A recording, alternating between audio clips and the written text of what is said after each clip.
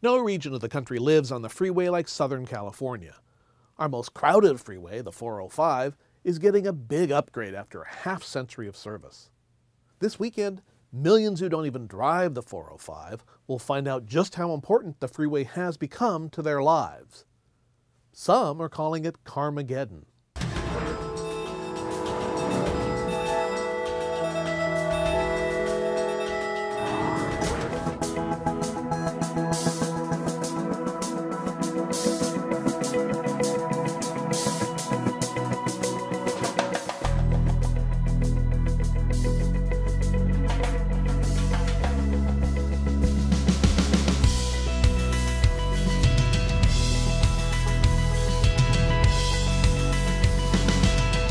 This weekend, Los Angeles will see something it's never seen before.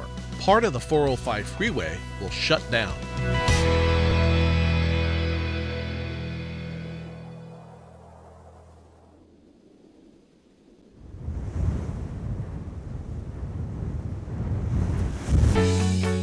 The river of cars, trucks, and motorcycles will stop flowing between the West Side and the San Fernando Valley. In Sepulveda Pass, the freeway lanes will go silent for 53 hours, from Friday night until Monday morning. A normal summer weekend would see 500,000 drivers on this stretch of freeway. This weekend will be anything but normal. One kind of thinks this is a sort of existential threat to motorized Los Angeles. In Los Angeles, momentum means everything. Forward movement is important to our self-identification because they fear the loss of that little bit of momentum that will be taken away when the freeway is closed. If drivers don't heed warnings to stay off the road, freeways could jam up from Costa Mesa to Castaic. Traffic could spill off the freeways onto city streets and into quiet neighborhoods and canyons. Delays, say officials, could last for hours. All this is so demolition crews can begin tearing down the Mulholland Drive overpass. The bridge at the top of Sepulveda Pass provides access to schools, cultural centers, and hillside neighborhoods. We built a huge freeway system and in the 1950s and 60s, and it's getting old. So part of it is trying to upgrade that freeway system, but part of it is we just have to rebuild and reconstruct it. Project manager Mike Barber guarantees the work will be done on time. The contractor has added help to work day and night, hoping to avoid the worst-case scenario, the freeway closure continuing past the weekend. At midnight Friday, the clock starts ticking. Real chaos and serious economic loss could result if 10 lanes of freeway aren't open as promised at 5 a.m. on Monday. It's a high-wire act with no net, and the world will be watching. We sit in traffic so much. I think I was reading just the other day that Angelenos lose about 4 days a year stuck in traffic.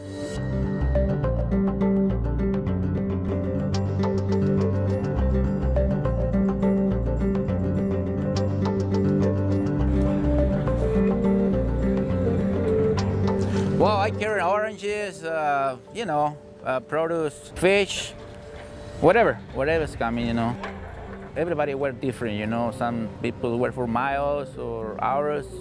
To me, it's for trips, Money and time. Yeah, because if you want to make a couple of trips, you want to make maybe one, and all day, take all day long, Take 405, 5, but on weekends, it's going to be hard, 405. We're going to try to do the best we can,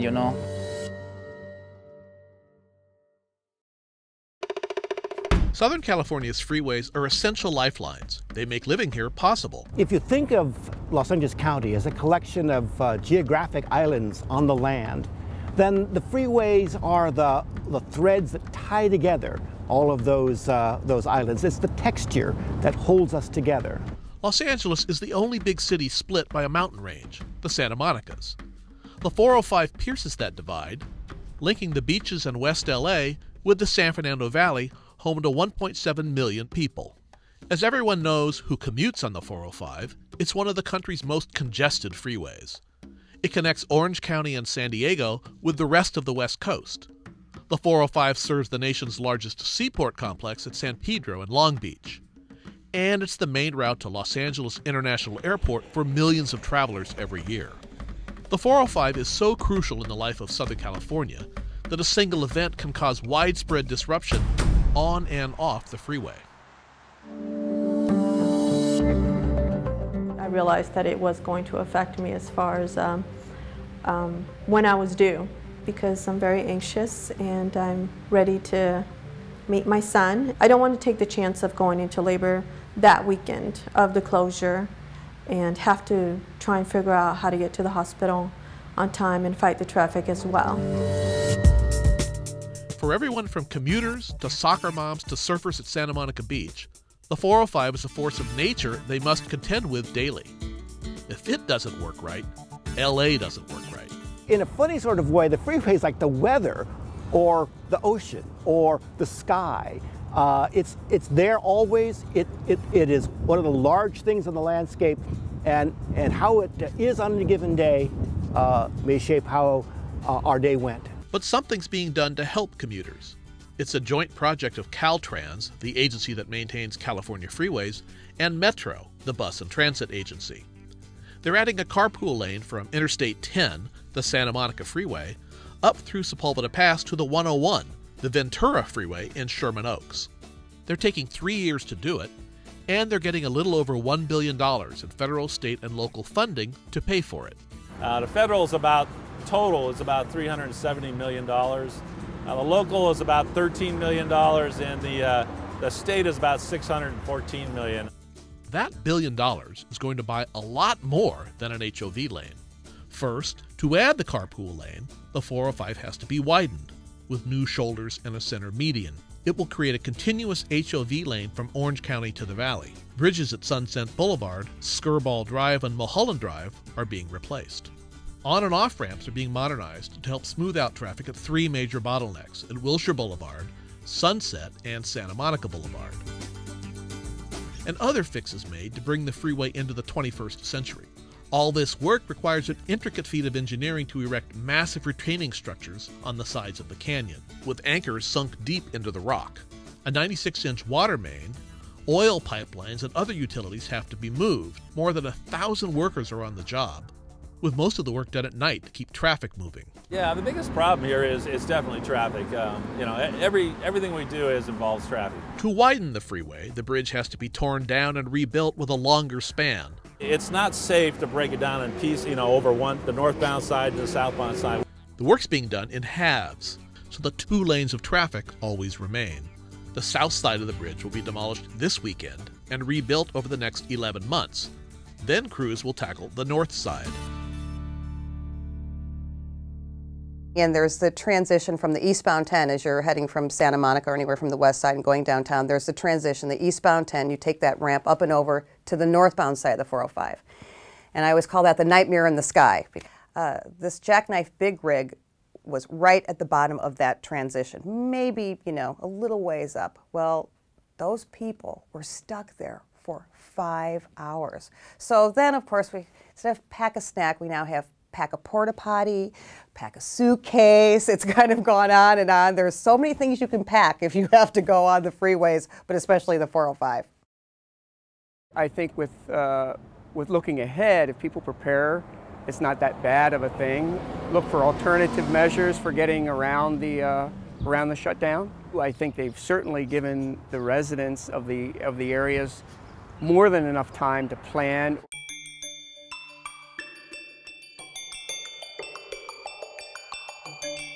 No freeway upgrade has ever been publicized the way this one has. Our message is very clear. Unless you really have to be in this area, you should stay away from it. We really hope you go as far east as you can. Avoid the downtown, even the 110. Go, past the 110 if you can. Another message: use public transit. Metro subways are free this weekend, and buses and trains have been added to the schedule. I can't think of any area that would be more difficult. Look at the agencies preparing for this weekend's closure: Metro, Caltrans, the California Highway Patrol, the Los Angeles Police, and fire departments. The presence of all that brass tells you how seriously officials are taking the threat of Carmageddon. You've got the most experienced people on board on this project. We don't get together like this unless it's a major incident. A tremendous amount of time and effort has gone into the planning. Senior officials plan to monitor the situation all weekend at an integrated command center. The unified command that'll all be together throughout the weekend will make real-time decisions. This isn't working, we need to adjust. Provisions are being made for safety personnel to spend the weekend in hotels or in empty residence halls at UCLA. The city's automated traffic surveillance and control system is staffed up for the weekend to adjust stoplights and deploy traffic officers to keep intersections clear. We're going to deploy 308 traffic officers a day, and we'll have them out on 3 shifts beginning at 11 o'clock on Friday evening, and we're going all through the weekend up until 0600 on Monday morning. The mobility is going to be the issue with this closure. The reason we closed it between a 10 and a 101 freeway was we needed that area for potential evacuation or a catastrophic event. That's one of the reasons why we closed that section down. I would describe it as a major inconvenience for the community that we are all going to have to live with for 53 hours. That's what this is. But communities in Sepulveda Pass fear the 405 closure will be more than an inconvenience. I imagine that Beverly Glen and Topanga Canyon and even the 101 south into Los Angeles are going to be quite clogged up. But in the what I consider the 80-20 rule of almost everything, 20% of the people who are going to try and get over the hill are not going to be getting that message, and they're going to pile on to the streets all around Sepulveda, in both the west side and over here in the Sherman Oaks and Encino area. But I imagine that this could, in fact, become a 53-hour gridlock situation. If this were anywhere else, the cars would simply be directed off the freeway, detoured around the bridge, and steered back on a mile later. And we're having this conversation because we all recognize how significant this particular issue is because of the area where it's occurring. Well, what happens if Caltrans is right and we have 32 miles of backup south and 32 miles of backup north? How will we get first responders to a critical need within the community? And what they came up with was, we won't. Fearing total gridlock, the LAPD and other city officials plan to pre-deploy police officers, fire trucks, and paramedics in neighborhoods affected by the closure. All the way up to the 118 and all the way down to the 105. It lessens, the divisions won't be that far. We have motorcycle officers to make sure traffic is being facilitated, because what happens in those areas will impact the impacted area in terms of between the 101 and the 10. If you know the area, you might think you'll take Sepulveda Boulevard. Think again. It's going to be closed to all but local traffic. There's only one road that parallels the freeway. If Sepulveda does become an issue, there are contingencies to make sure that we can handle Sepulveda in such a manner where we may have to reduce the amount of volume that's going over there through signalization, or we may have to shut it down completely. And so should there be a heart attack, or should there be a traffic accident, or should there be a call for service for the police department, we're going to be there. Traffic won't be just a west side problem. Drivers trying to escape freeway jams are expected to flood through city streets, making all travel difficult.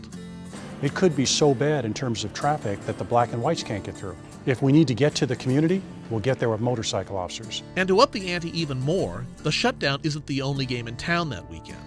On Saturday, the 16th, there's an event at the Coliseum that's supposed to draw 90,000 people for a soccer game.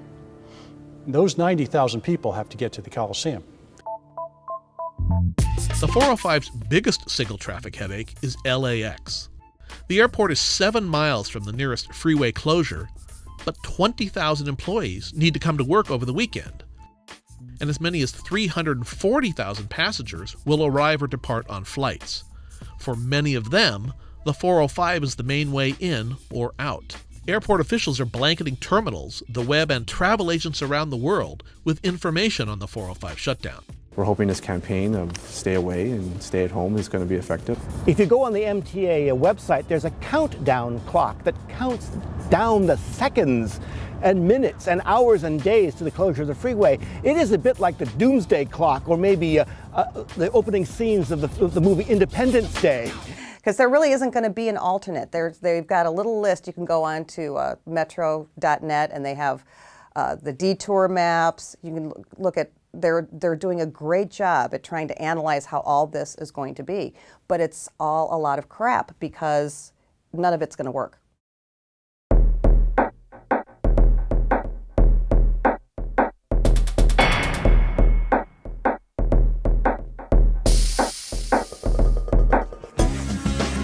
With a project this big and complex, there are winners and losers. We have very concentrated people who have something to lose, and very dispersed people who have something to gain.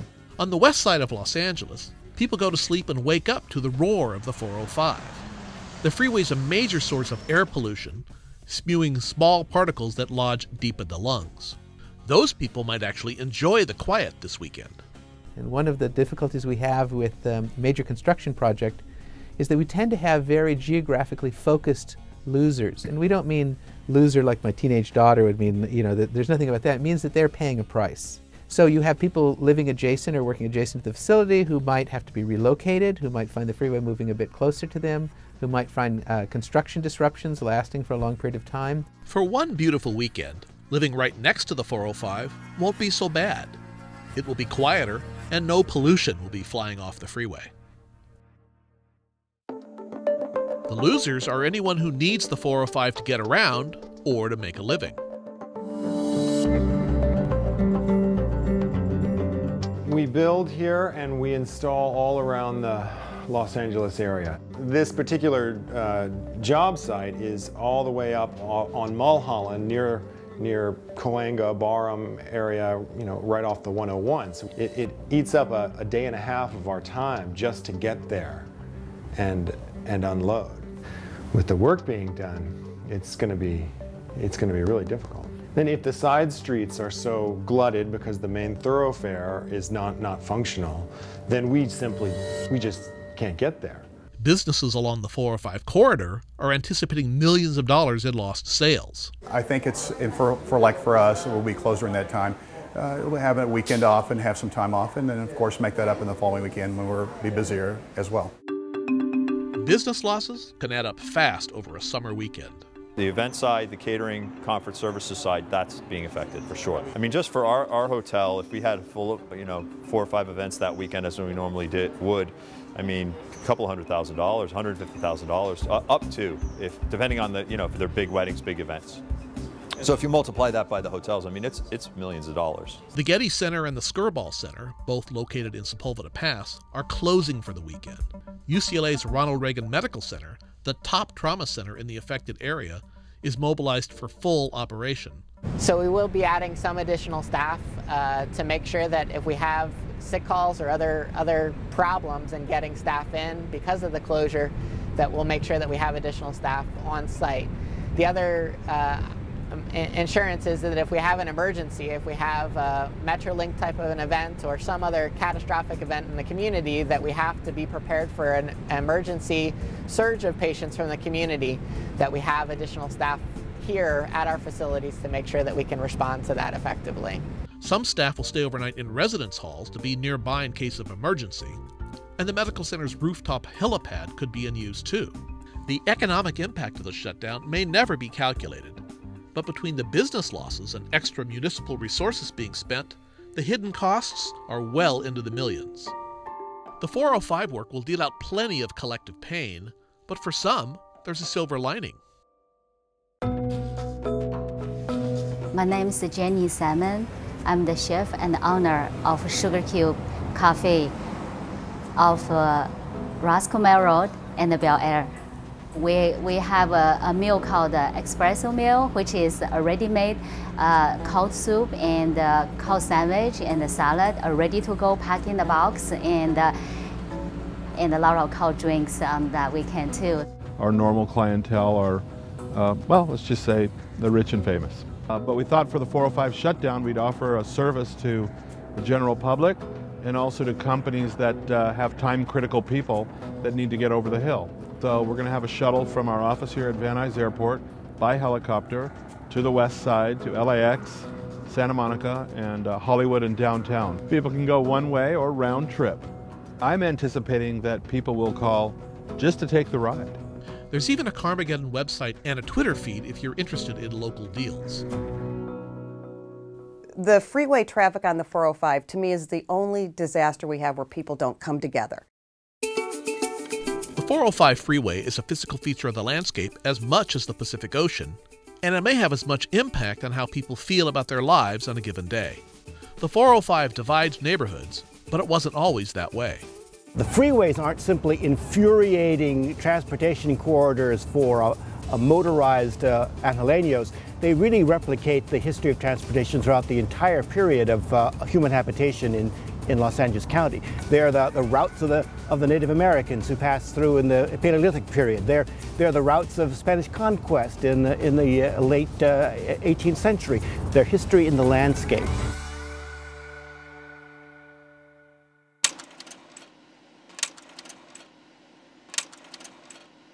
The freeway opened in 1962 through Sepulveda Pass. With the freeway, people in the valley could get to the beach in 20 minutes, and it opened up Westwood Village to high-rise development.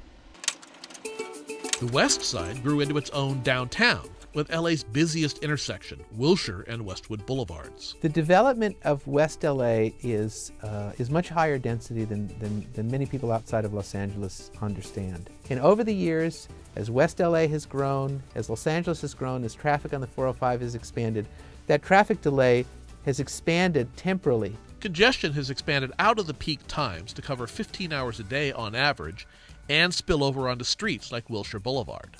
All of the road system, the arterials, the collectors, the freeways are operating at or near capacity. Many people are shocked to learn that, that the New York urbanized area, which is the contiguous urbanization around New York, actually has a lower population density than the Los Angeles urbanized area. But the suburbs of New York are much lower density than the suburbs of Los Angeles. Los Angeles traffic is not caused by what you think. And so many people think that there's a lot of traffic congestion in Los Angeles because people drive so much. People actually drive less in Los Angeles than in the typical metropolitan area, and they use transit more. LA has the second most transit riders in the country. In other words, our traffic is not just a factor of too many cars. The traffic is so heavy here because the population employment densities are higher.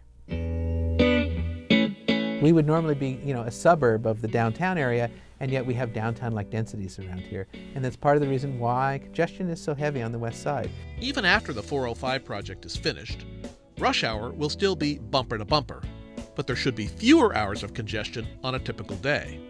With the freeway running smoother, traffic should flow more easily on Wilshire and other streets. But congestion, it's here to stay.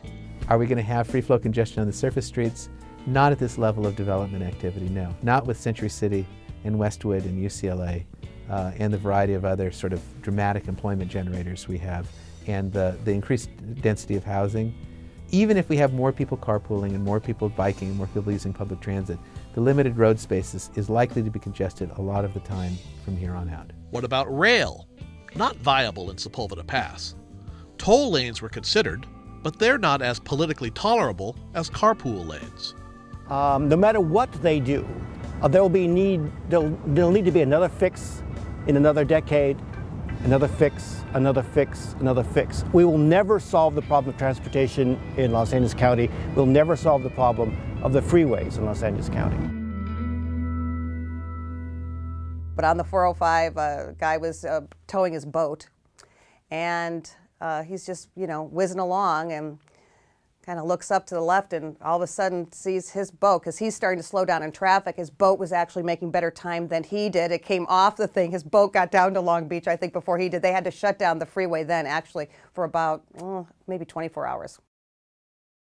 You're not going to be delayed if you don't get on a freeway that weekend. You just stay home and try to find something to do for that weekend and avoid the freeways. I'm not planning to come this way. There's a chance we don't get this right, and Southern California grinds to an agonizing halt, where 53 hours will feel like 53 days. At the end of the day, we shouldn't really be talking about the inconvenience as much as we're talking about we need to be safe. Part of it is that how seriously people take the warnings to adjust their behavior. If enough of them do it, I think that we might have surprisingly small effects. Or enough of us could stay home that it turns out like the 1984 Olympics.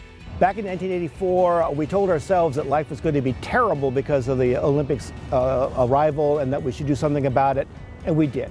And a lot of companies and others made voluntary changes in their behavior to try and accommodate things. And what happened is the day the Olympics opened, we found the traffic on freeways was at some of its lowest level in decades. We may get lucky. We may have an Olympic miracle. Hopefully we'll be okay. Everything's going to be fine. A lot of people worrying for nothing. It's going to be tough. I'm from a farm in Missouri, so I'm used to a rural area, and there is no traffic because there's nowhere to go. I always appreciate that here there's a lot of traffic because you have somewhere to go. Now, keep in mind, they're saying that the 405 is going to reopen on Monday at 5 a.m. in time for everyone to go back to work for their work week. If that happens, great. If not, we'll be here. I just hope that everything goes as they're hoping that it does, and I can get to the hospital without any problems, and at least some family members can come see me, and everything works out great, and then Monday morning there's no traffic. Either way, we get to do it all again. Remember, only half of the Mulholland Bridge is coming down this weekend. Next year, it's the other side. No matter what, this will be a memorable weekend along the 405 and across Southern California. If something's going to happen, it's going to be big. It will change their lives for several days running. Stay at home, make plans, watch movies, have barbecues at home, get to know your family again.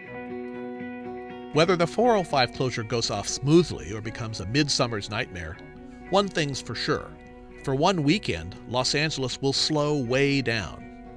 Some of us will feel the pain, but with a little luck, many of us will be able to enjoy a restful break from our normal high-tempo lives. For one weekend, we can park the car, take a walk, play close to home.